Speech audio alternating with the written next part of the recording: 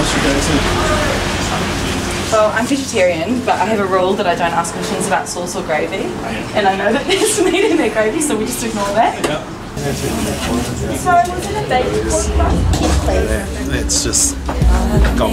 Tell you about my mama. She's the reason I ain't need no father. She's the reason why I get up in the morning. Kia ora whanau, Alby here, One Fish One Scoop. I am on another episode of Rhythm and Kai. I am with singer, songwriter, musician, artist, just all-round superstar, Tay Renee. Thank you for joining me. Thank you so much. I'll be in there forever to thee.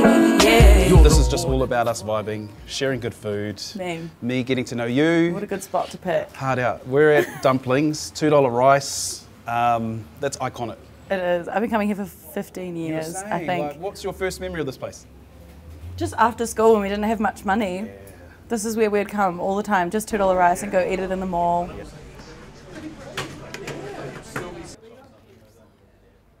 I grew up here, Yep. Born in Auckland, but moved down here when I was like 4, so that's a distant, foggy memory. Yeah, grew up here. The famous Christchurch question is, where did everyone go to school? Hard out, that's a thing, eh? Music in like year 9 and 10 because it was compulsory. Yeah. But I'm so bad with theory, still am. So I just didn't want to continue with it. I just like making up chords and figuring it out later. Nice. Like at the moment, a lot of my songwriting is me making a real wiggly little shape, taking it to one of my guitarists and going, what's this? Where did that, I guess, spark, passion of music come from? I'm not sure. I mean, Māori family. Yeah. Everyone's singing and playing guitar. Yeah. You just hear it all around you. Yeah. Everyone's always playing music. Lots of Māori songs growing up. You know, we're a singing culture. So I guess that sort of sparked it.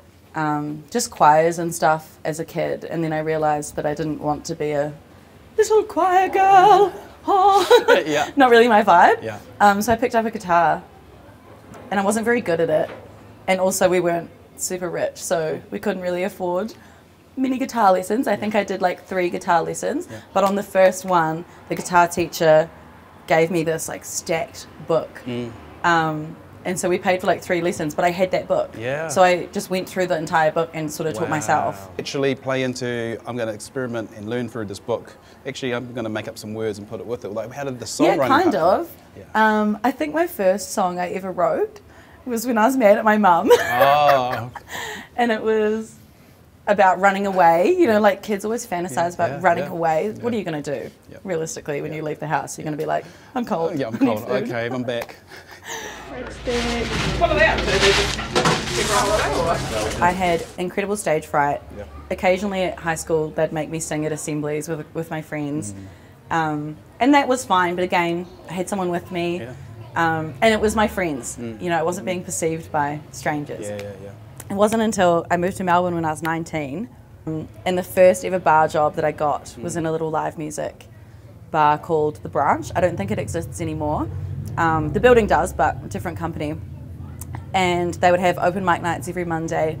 Lots of the people that worked there were also musicians that would just be serving drinks and then jump up and sing a song, and it was the most incredible thing to me.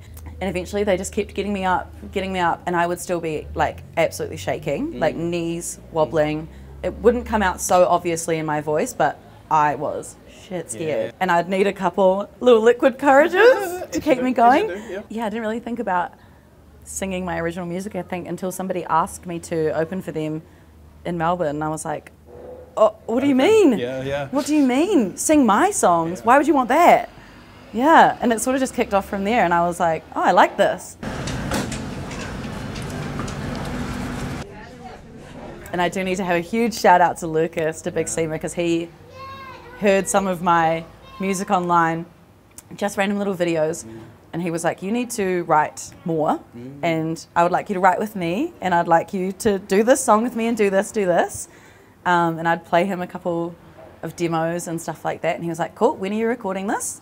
And I'm like, okay, just having someone to push you. And those other local collaborators, inspirations, like I've just seen College Road release some stuff, and you're on there. Yeah, Ants reached out a couple of months ago, and my favourite thing is when people just send me half-finished songs and they go, just need a magic touch.